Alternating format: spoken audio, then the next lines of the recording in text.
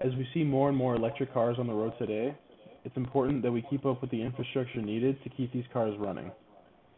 Gas stations like these will soon be limited.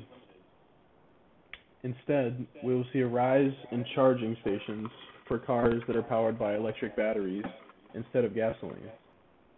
Now we'll take a look at what refueling your car looks like in 2030. As more and more of these charging stations come to be, it's important to keep in mind the bigger picture. In today's world, gas stations are commercialized, so people are incentivized to go in and buy things. We see gas stations assembled like this in an effort to get people what they need quickly and efficiently. While you're at it, you can run inside and grab a snack while you wait. The American market has ads posted on every square inch of its windows to get customers inside and buying goodies while they stop for gas. As convenient as gas stations are here to be in times of need, I believe they can have a place apart from where we refuel our cars. As time progresses and we see more electric cars on the road, we will need spaces to charge them. In an effort to maintain the push for sustainability with electric cars, I believe strategically locating charging stations near wellness parks could benefit those who are waiting for their car to charge. Parks like these can be filled with power supplies for electric cars everywhere.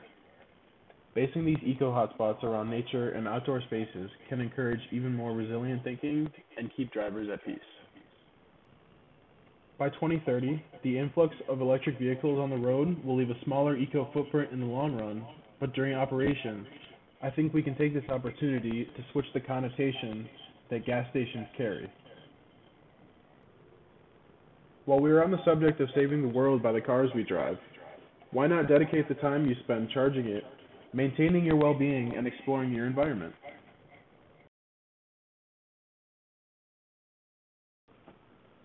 Fields like landscape architects, charging hardware mechanics, and urban planning would be involved in creating an idea like mine. Merging the cutting edge of electric cars with the simplicity of nature around us will bring users happiness and joy as they wait for their charge. Drawn here, I have what one of these eco-parks may look like when these automobiles become popular enough on the roads. Allowing sufficient room for parking, this park invites users to take a stroll around a wellness park, including a pavilion with tables for gatherings and a pond with a bridge over it for reflection. As the world grows technologically, we need to remain faithful to the environment that houses us, and these parks are an opportunity to do exactly that. In reviewing specifically how far this industry has come, we see the brand EVgo is one of the most popular brands for public car charging. They offer charging for select BMW and Nissan vehicles that require charging. They have a number of locations around the Phoenix area and across the country that offer a similar setup to those at gas stations, with pumps positioned to tuck cars into one main hub of chargers.